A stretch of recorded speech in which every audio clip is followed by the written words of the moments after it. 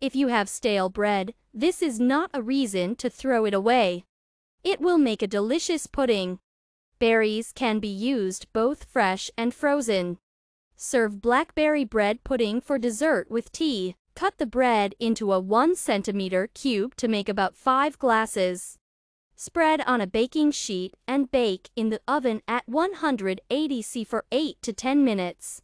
Next, we put the dried bread in a baking dish. Mix the heavy cream, milk, sugar and send it to the fire. Cook until the sugar dissolves.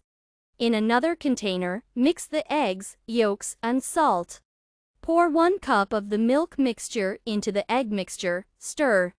Next, pour everything into the pan with a thin trickle to the main mixture.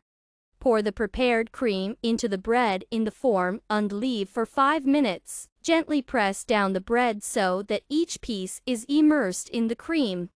Sprinkle with chocolate drops. Add berries.